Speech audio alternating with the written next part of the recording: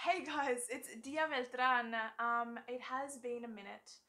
I've been working really hard and I need to work more than I usually would because if I don't work super hard, I can't pay rent and I can't, buy extras like, first aid kits, long life milk, all that kind of stuff. So obviously because of the situation we have at the moment, I am trying to stock up, and so a lot of the money that I'm using that would normally go into editing and assistance in that manner is actually going to life. But I wanted to do a video. I'm trying to do less political because that market is oversaturated right now. So I thought, why not talk about my experience being part of the Brethren Church? I was born and raised in the Brethren Church, actually. I think a lot of people might go, but wait, dear, you always talk about how you're a former Catholic. Whether I might have said that, but I'm not actually a Catholic. I was christened as a baby in the Catholic Church, but at the age of 4, I was attending the Brethren Church. My parents are Catholic. All my family is Catholic. And certain of my experiences are Catholic. But I was born and raised, as I said, not born, but definitely raised in the Brethren Church every Sunday. Now, there are varying degrees within the Brethren Church community. There's like super strict Brethren Church, and then maybe slightly less. And I don't know how many types of Brethren churches there are, but I can tell you that there are, as far as I'm aware, varying degrees in the religiosity and the strictness of it. Now, uh, for those who don't know much about the Brethren Church, I'll give you a couple of indicators of what it was like when me, my sister, and my brother were little. My sister, my brother, and I, to use the correct English. Uh, you had to dress in your Sunday best. So it's kind of like, you dress however you want throughout the week, but on Sundays, you dress, with a hat, a pretty dress, gloves, that level of, I guess it's a respect thing for God, a respect thing for the Lord's Day, and so that's why you dress in that manner. Churches today are very different. Like, you have people who just dress in jeans and go to church and don't really dress up. There are so many different types of churches today, progressive churches. I came from a very old-fashioned church with old-fashioned sensibilities and traditional attitudes. And so that is also worth mentioning. Um, Also, you had to have your head covered, particularly when praying, because in the Bible it says that when a woman prays, her head is to be covered. This is in the Corinthians somewhere. And so I think that's also important to mention. And we always sang in a cappella. We never ever sang with a piano or an organ. That was usually reserved for sing-alongs. And I loved the sing-alongs. Sing-alongs were probably one of the best parts of my childhood. We used to sing all these old-fashioned hymns that people just don't know anymore. Count your blessings, name them one by one. Count your blessings, see what God has done. And they also had songs like, are you washed in the blood, in the soul cleansing blood of the Lamb? Are your garments spotless? Are they white as snow? Are you washed in the blood of the Lamb? Those sorts of songs and hymns were the kind of music that I was raised singing along with. And so I have mostly really fantastic memories of my time with the Brethren Church. Now, we don't believe in like having fully qualified. I don't know if it's that we don't believe in it, but it never took place. You don't need to be a fully qualified minister and be paid in that profession. That's not what took place. What took place was that we had church elders, and they were just men. And these men were trusted elders who did their own Bible study, did their own research, and ministered on Sunday night. So you'd go to church in the morning, say at 9 o'clock. You'd go to church and you just sit quietly. Nothing. Just sit quietly in prayer. And that was it. And that was for like maybe half an hour. After that, you had break time, morning tea, And then you would go to your classes, Sunday school classes. So you'd have a section for the teens, teen women, you'd have teen girls, section for teen boys, the adults, and the kiddies. And so those groups were spread. And then you go home, and so usually I'd go to my cousin's place, and we'd hang out with our cousins most of the day, and then we'd go back to church at, I think it was 6:15 or 7 p.m. that night for the actual ministry. And that's pretty much how it worked my whole life up until the age of 22 when I left. Again, I need to emphasize that my time with the Brethren Church was full of happy memories. The things that bothered me and that I'm about to talk about is not a reflection of everyone in the Brethren Church, but if someone were to come out with stories after this video and say, oh, my time in the Brethren Church was this and this and this, that's fine too. I'm not someone who, I punch right, I punch left, I punch towards my own Christians. I will call out what I think is wrong. I get in a lot of trouble for calling out the Catholic Church, but that's because it is a pattern of behavior en masse. Now, the Brethren Church are independent Christian denominations, so they're not part of some big conglomerate the way the Catholic Church is. And so, you know, you will call out a pattern of behavior if you hear about it again and again. That's just not the case as far as I'm concerned with the Brethren Church. It's just not a thing. Doesn't mean it doesn't exist. It's just not happening on average the way it does with the Catholic Church, with the issues that people raise about them, or with certain rabbis, or with certain things in Islam, or whatever, like certain conglomerates. So anyway, I'm going to just give you certain examples of the types of mindsets that existed during them. Now, when I was a child, my parents had it in their head that I would absolutely develop an eating disorder. There was no doubt in their mind. They didn't do it with my brother. They didn't do it with my sister. I was the child who would end up with an eating disorder. I never have. I've never had an eating disorder, so whatever they did, I guess it worked, but it never happened for me. I've never been a heavy person, and I've never been too skinny either. I mean, you know, you're too skinny when you're little, you're scrawny, but you kind of, you know, you grow into yourself.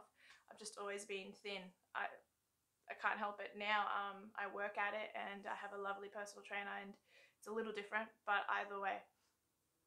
So there's that.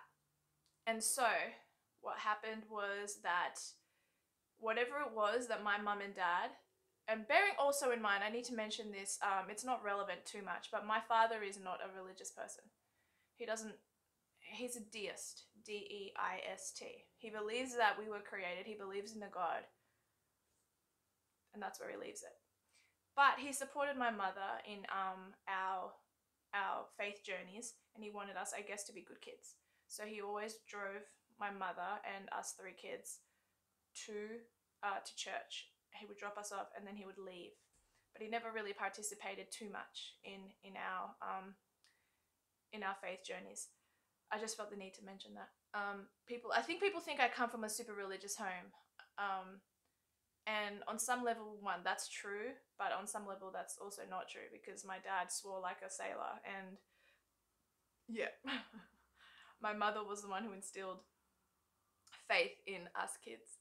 And so so the mindset of the Brethren Church, what are they like? Well, they guilted me often, quite often. I remember saying one time, I don't really feel like eating, and then they were like, no, you're going to eat. You're going to eat because this and that, and your mother is afraid of this and that. If you're not hungry, you're going to tell someone that they can't eat?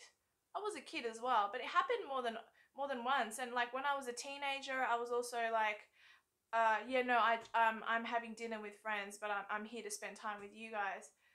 And then like they would turn to like their following person and be like, yeah, you see, Claudia has a problem and she just doesn't like to eat because, you know, God has given us this abundance of food and she thinks she's too good to eat with us. Little things like that bothered me.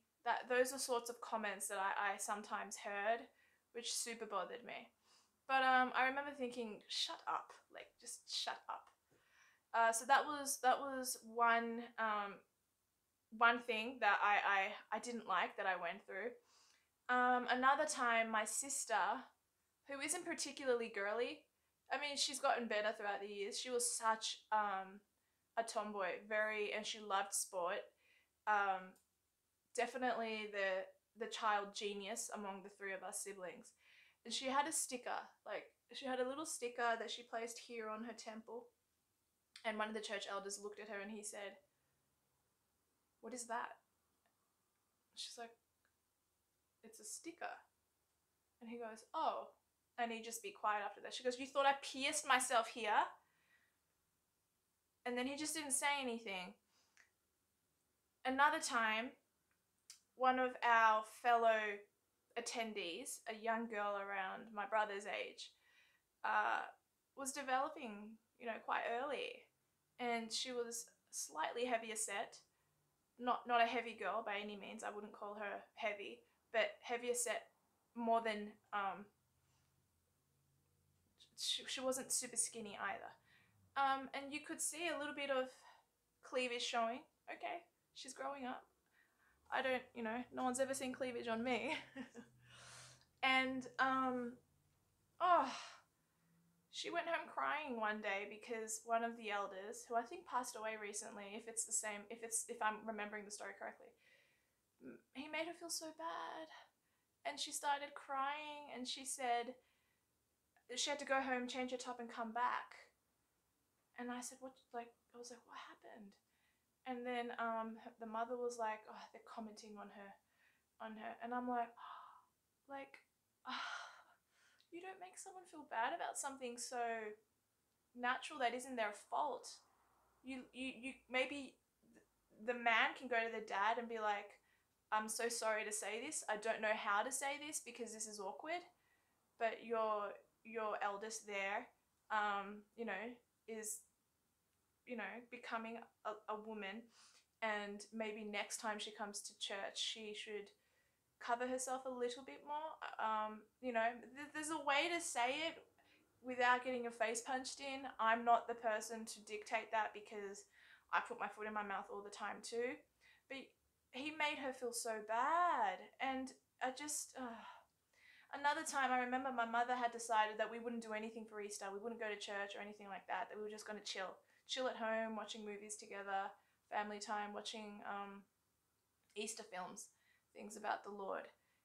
And one of the church elders came to the house and started talking about whatever, and then he starts guilt tripping us. And then I'm like, "Well, he's like, in the Bible, it is our job to steer Christians in the right direction," and he's not wrong. And so we have to fellowship with other Christians, and it's really quite wrong of people. I don't actually remember what he said. I'm just sort of paraphrasing what I recall, or what I think he might have said, something akin to. And basically it resulted in my mother telling us, "Okay, kids, get up, we're going to church." And I'm like, "But wait, what? We had decided." She goes, "He guilted my mother into going to church. So we were going to church out of guilt and not an actual desire in our heart to want to go," which would probably mean more to God than the guilt tripping. And it was just events like that. My little brother, who was chubby, very chubby boy, our nickname for him growing up was Fatso. And by the way, not that this is the topic of this video, the fat shaming worked. My brother's not fat anymore. My sister and I saved his life. So, little Fatso was a chubby boy, and he wanted to take his jumper off because it was really hot. And then he said something like, he said something like, it was the time of the church where everyone sings a couple of hymns before you separate to your different classes and learn about scripture and learn about the topic of the day. And he said, "I'm really hot, I'm going to take my jumper off." And our Sunday school teacher turned around and said to him, "You will not take off your top. We don't need strippers here." She's passed away. But I remember at the time being really angry. Me and my sister looked at each other like... And then my brother's like, on the other side, sitting with the boys, he's like, I'm really hot. And me and my sister like, just take your jumper off. Do it. Just do it. Like, we were mad. It's like, how do you put that on a little boy? How do you put that on a cute little Colombian chubby boy? How do you do that? How do you say that he's a stripper because he's hot and wants to take off his jumper? Clearly still angry about that one. Anyway, I think I turned around and I said something like, he's hot. He took it off, you know, and his little gut came out. But who gives a crap? Yeah. Anyway, these are just some of the memories that I have. Now, these are not, traumatic childhood experiences.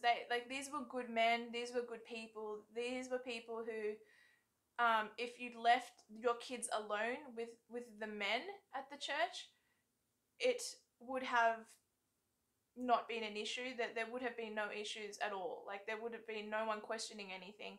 These were good people. The only issue I have is with their religiosity and their like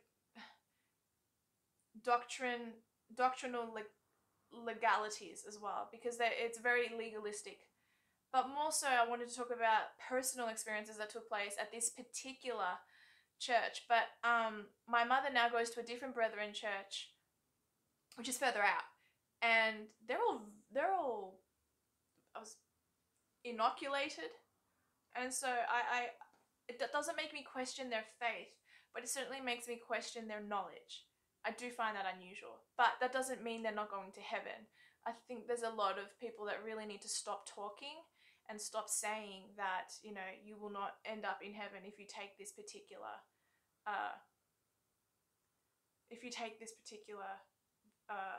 jab.